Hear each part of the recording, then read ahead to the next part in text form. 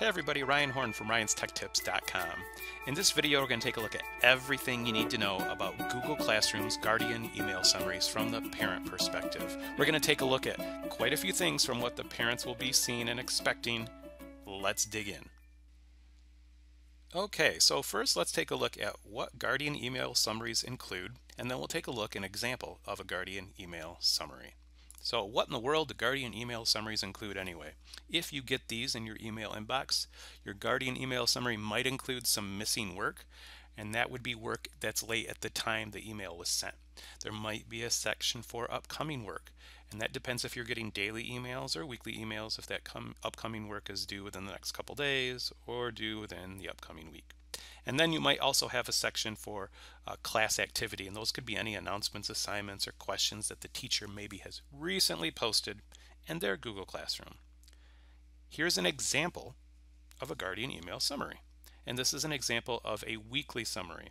So parents, if you are receiving these in your inbox, you'll get something that says Google Classroom, and this one says weekly summary for Felix, and you'll see the dates here of the weekly summary. We'll take a look at a daily summary later. At the top, it'll have a section for student work, and that's where it might have any missing work or work that's due next week. If you scroll down your email summary, there'll be a section for class activity, and these are just the posts, the announcements, the assignments that teachers have posted. And you'll notice that Felix here is getting class activity from 3 different Google Classrooms. U.S. History, here's the teacher's name.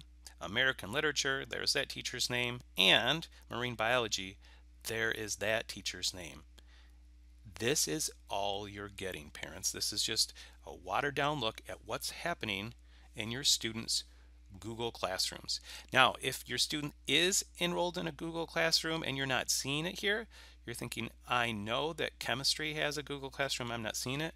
Your student's chemistry teacher might have not enabled Guardian summaries for their class. So parents, if you're interested in that, you can send an email to that chemistry teacher and say, hey, I'm receiving some Guardian email summaries from other classes. Could you please turn on yours for chemistry as well? Okay, next let's take a look at how as a parent you sign up to receive Guardian email summaries and some frequently asked questions. This is from Google's Guardian email summaries FAQ, and I want to take a look at how in the world do I sign up for email summaries of my student work in the first place? Well, Google's response is your teacher is the one that sends you an invitation. There's no buttons you can click or no code you use to activate Guardian email summaries. It's going to come from your students' teachers, and it only needs to come from one of your students' teachers. Once you accept an invitation for all the teachers that have email summaries turned on, you'll receive all of them. So if you haven't received anything yet, you can reach out to one of your school's teachers and say, I would like to receive Guardian email summaries from Google Classroom. Okay? Now let's take a look at what does it look like when you receive an invitation for Guardian email summaries. It might look something like this. You'll get a message that says get Google email summaries, and when you open that message up, you'll have a button to accept. And when you press accept here, it's going to ask you if this is the email account you want the email summaries to come to. If that's not the correct email account, you need to press the switch account button. And this is the inbox they're going to come to. And then parents, when you press accept, you'll see the number of students that you are signed up for to receive email summaries for. Okay, so that's how you accept that invitation. Let's go back to our frequently asked questions. Some of you might be thinking, how can I get into my students' Google Classroom itself? The summaries are fine and everything, but I want more detail. I want to see the work my students turned in. I want to be able to communicate with the teacher. Can I sign into my students' Google Classroom? And Google's response is no, guardians cannot access Google Classroom or their child's assignments, and they do this for privacy issues. You can only get email summaries if the teacher allows it. So this is different from some of the other platforms out there that you might be used to. Google Classroom at its heart is for student to teacher communication and student to teacher, teacher to student workflow. It's not for parents to be part of that workflow. Okay, another thing that we might want to take a look at is how to change the settings on how often you get these email summaries from Google Classroom. Maybe they're blowing up your inbox and they're coming daily and it's too much for you and you want to change it to weekly, or vice versa. So you might want to be interested in, how do I manage my Guardian email settings?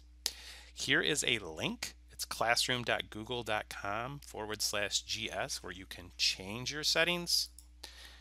If that link is too hard for you to get to, you can also simply open up one of your messages, and when you scroll down to the bottom of your email summary, you'll notice there's a button for settings.